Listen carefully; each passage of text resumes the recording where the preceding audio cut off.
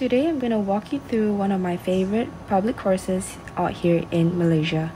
We have played out here in Seri, Selangor before, but today I wanted to talk a little bit more about my game here as it's been a while and just kind of talk you guys through each hole.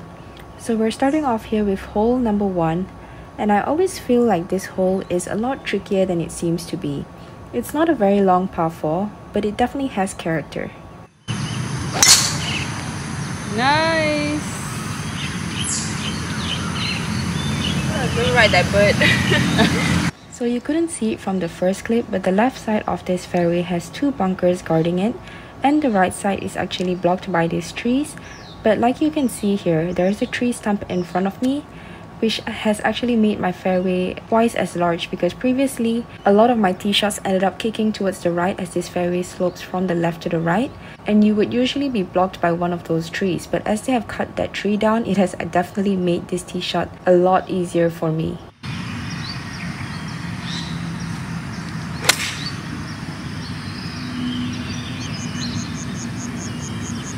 My second shot hit the green, but as you can see, I'm a bit past the pin. This green is definitely not very easy to read in my opinion.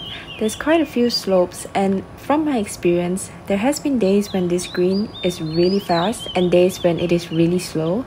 So especially since it's the first hole of the day, I always find this green a little bit harder to judge. I'm faced with a downhill putt about a 30-footer, but as you can tell, there's still a lot of dew on the greens, so I did not feel like it was going to be that quick, because I felt like the water was going to cause the friction to slow down the ball a little bit.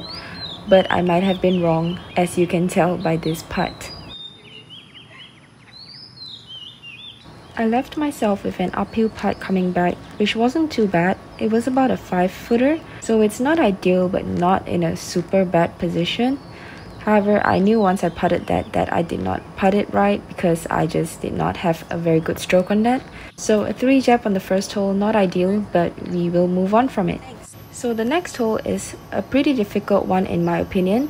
It's a good distance, and the tee shot is pretty difficult because you do have to hit a cut, and if you hit a draw, there's a big chance that you're gonna run out of fairway and go into those trees. However, the challenge here is that the further forward they actually put the tee box, the harder the hole becomes, because those trees on the right side get closer and they are pretty high to be able to carry them. So the closer you are, the more bigger of a cut that you actually have to hit. So I actually prefer playing this hole from further back than further forward, even though it is a long hole.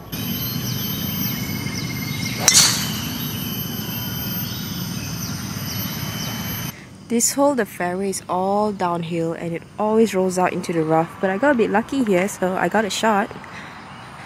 So like I said, I got lucky with that result. But honestly, with this hole, as you could see I think in the previous clip, there is barely any grass around that area. So it's so easy for you to run out of fairway, so you definitely do need a little bit of luck here. Unless obviously you're just a natural cutter of the ball, then this hole would probably suit your eye better. I had 180 yards here playing 173.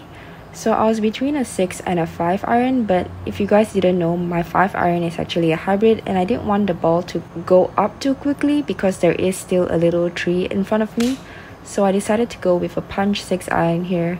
Also, I knew that the front of the green here would definitely be a better place to miss it rather than over, just because the chipping from the front of the green is way easier than from the back of the green. Now, if you haven't played a course before, it would obviously be a little bit hard to be able to know which is the better place to miss it, but I think you can kind of roughly tell. For instance, if you know that a green is completely going uphill, you know that from the back of the green you're going to have a downhill chip, whereas from the front of the green you're going to have an uphill chip.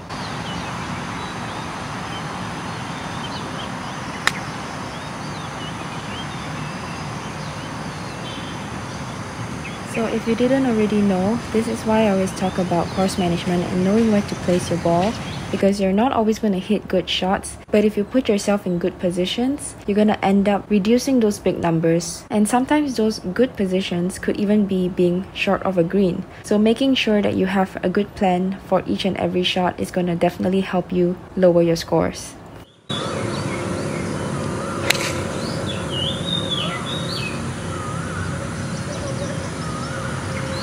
Similarly, again on this hole, I don't know if you could tell, but I did not hit a very good tee shot there. But as you can see, missing it on the left here, I have given myself another uphill chip. Whereas if I miss it on the right, I don't know if you can tell, but there's a high chance you're either gonna hit that severe slope on the right side, which is gonna give you about maybe even a 90 footer, or it's gonna kick very far right and there's even a chance that you're gonna be in the hazard.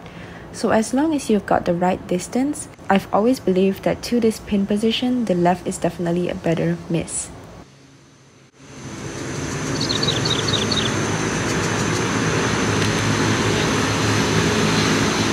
Next up, we have hole 4, which is an uphill par 4. For me, I've always found that this fairway is pretty difficult in terms of how it looks visually for me. This hole does kick from the left to the right, and there's a bunker there down the right side that although it might seem pretty far right, for some reason the ball always tends to kick into that bunker, and there have been many situations such as the one here where I felt like I've hit a good shot and I always walk up there and end up in the bunker.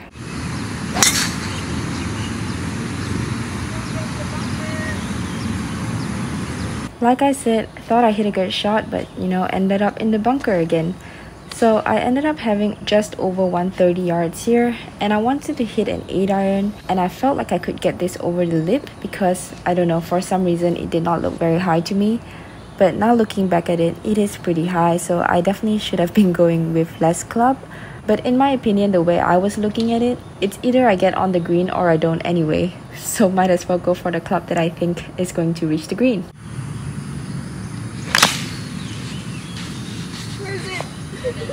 I was like gonna like come backwards. Oh my god, that video will be fun.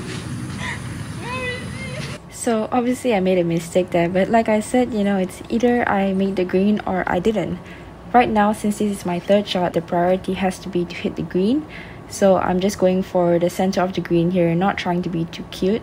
This green is not a very easy one to hit because of its elevation, and it does slope uphill and then downhill. So to get this close to the pin, I knew was not going to be easy anyway. So I just wanted to make sure I hit a good shot that was going to get me a putt. So I did hit the green like I mentioned. Not very close, but it is still a putt for par.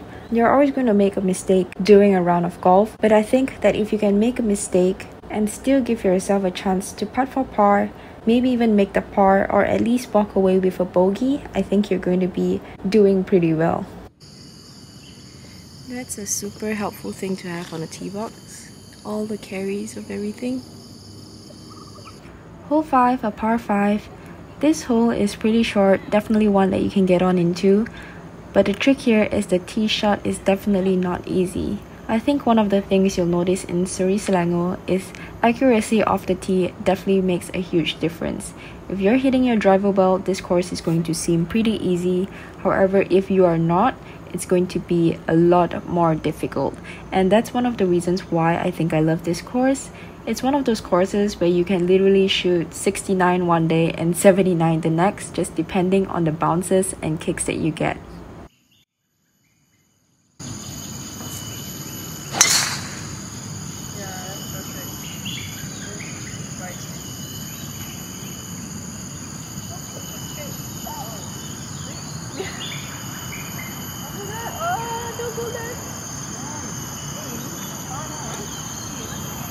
I usually hit the slope there and go right. So normally from that tee box, I usually land it at the slope, but I carried this drive a little bit further than normal, so I ended up going past the cart path. Over here, I knew it was immediately a 3-shot hole. Just want to get it back out there in play to a good position.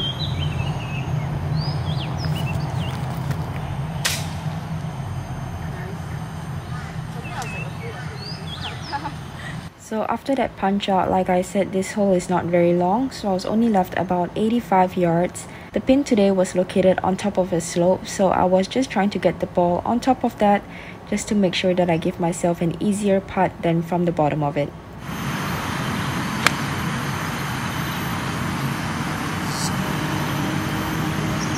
I think you can see clearer in this clip what I was talking about regarding the approach shot, but you can see how there is a slope in front of that green. And I feel like generally when there are slopes like that, it will definitely be easier if you get it over it or on top of it to the flatter area, just so that you can Focus solely on the line rather than having to focus on your speed and line, because when there are slopes like that, it makes it so much harder to estimate the speed that you're going to have to putt at.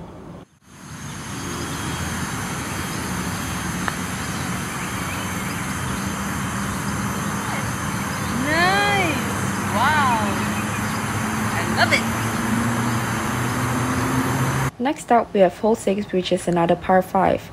This par 5 is reachable as well, although it is playing completely uphill, so it's definitely a little bit more challenging in terms of distance.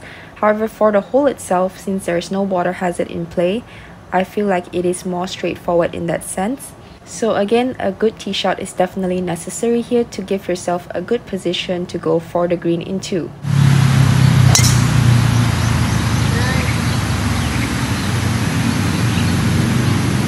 After the tee shot, I had 219 yards. Like I said, it's completely uphill, so I was playing about 226. The second shot is definitely the trickier shot here. This entire hole slopes from the right to the left, and as you can see, there is a bunch of trees on the right side. So in order to go for the green, I essentially have to hit this above that flat tree on the right side. It might not seem very high from here, however, in real life and with my 3-wood, I don't feel like I can confidently carry that tree very easily, especially because it's pretty close to the green. So I always feel like it's going to catch it on the way down. So I didn't have enough cut on the ball, so it ended up in this bunker. But like you can see, I'm just next to the green, so I always feel like even if I go for the green and end up in the bunker, I'm still giving myself a pretty good opportunity to at least try to get up and down for a birdie.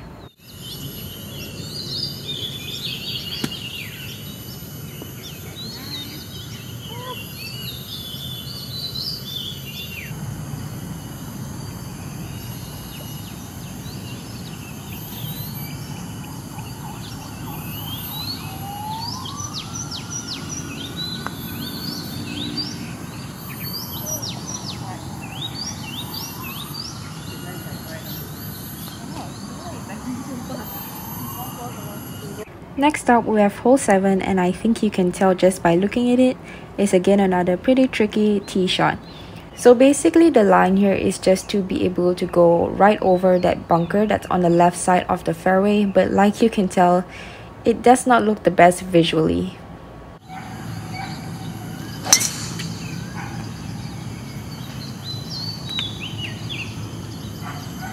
So I ended up hitting it too far right, and usually when you hit it right, it's just going to bounce all the way into these trees.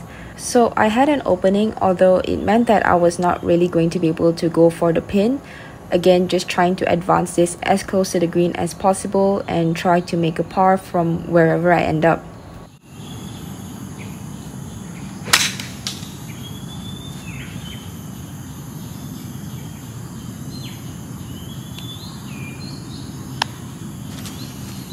So I ended up in the bunker, which I knew there was a high chance of that happening because I could not go right of this pin. And like you can see here, left is bunker, hitting a low shot from under the trees, high chance it's going to draw.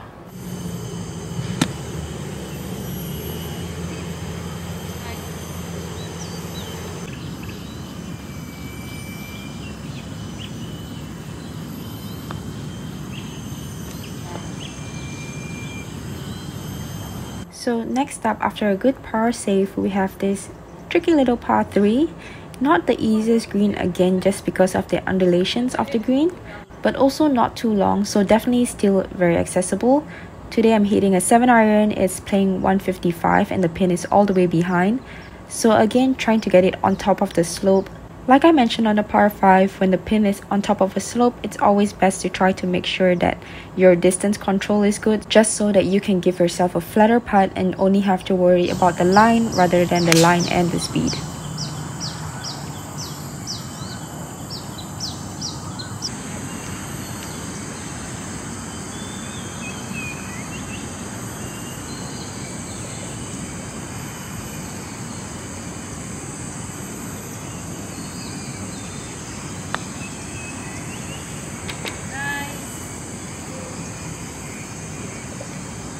Always nice to have a little birdie, especially towards the end of a 9.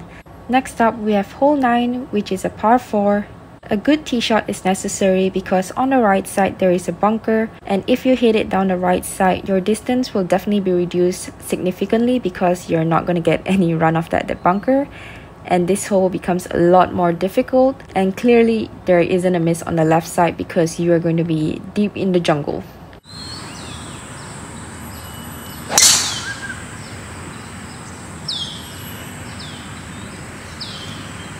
So the reason why I said if you hit it in the bunker, your distance will be reduced significantly is because, as you can see here, if you hit it down the fairway, there's a lot of downhill slopes that bounces the ball forward. I don't know how I ended up stopping on one of the slopes.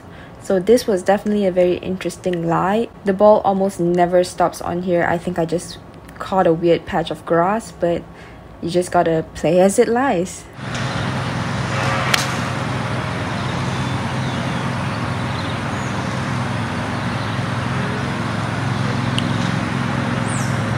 I still ended up giving myself a putt on the green, but definitely a lot over. I knew that with that lie, there was no way that ball was going to stop. So over here, just really focusing on getting a good speed. Just try to give myself a good 2-putt here and walk away. A 1-putt here would definitely be a bonus. So when you're faced with such a long putt, just focus on your speed. As long as your speed is right, you generally won't give yourself that difficult of a second putt.